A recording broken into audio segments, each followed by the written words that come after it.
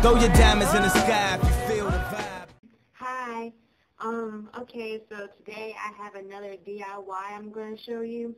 This time is going to be on how to make those ring bracelets with just using any necklace you have. It can be a necklace with the charm on it or anything, just anything that is a good length that it will be able to wear it as a bracelet when you fully get the whole ring and the bracelet.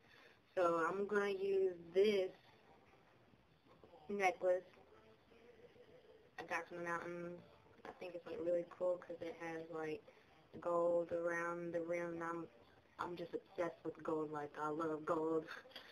And it also has a rock mineral inside, and it's just like crushed, and it's got crystals. I hope you can be able to see it. But yeah. So you're just going to take your necklace, put them in twos, like this, kind of like another bracelet. But you're going to take your charm off.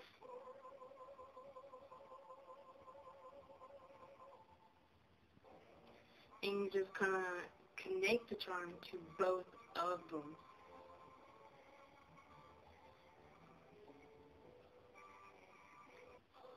So now you have it like this. So you're going to, whichever finger you want it on, you want to put it through it like this. And you see how it's double? You're going to turn it around like this and stick your hand underneath like this.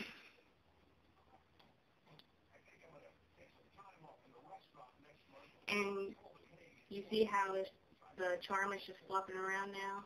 Well, for you to be able to secure that, you're just going to Close your eyes and imagine, feel the magic. Vegas on acid, seen through Yves Saint Laurent glasses. And I realize that I've arrived, cause it take more than a magazine to kill my vibe. Does he write his own rhymes? Sort of. I thank him. That mean I forgot better shit than you ever thought of. Damn, is he really that? And there you have your ring bracelet add up with just any necklace you want with a charm. Now, if you have a charm that has a hole through it, then it'll be really easy for you to be able to stick your charms in it.